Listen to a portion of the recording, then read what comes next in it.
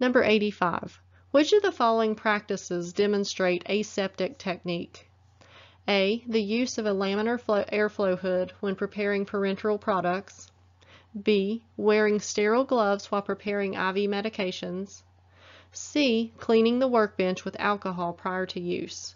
Or D. All of the above. And the answer is D. All of the above.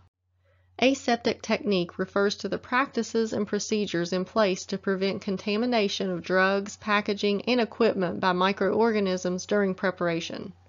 Following proper aseptic technique practices when preparing IV products is important for preventing infection to the patient and contamination of the IV medication.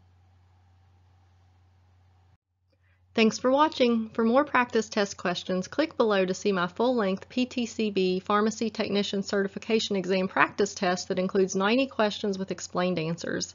And if you find this video useful, please like and share it with others who may find it helpful too. Subscribe to see more of my pharmacy learning videos. And if you'd like to support this channel with a donation, press the heart thanks button to give me a super thanks. Thanks, I really appreciate it.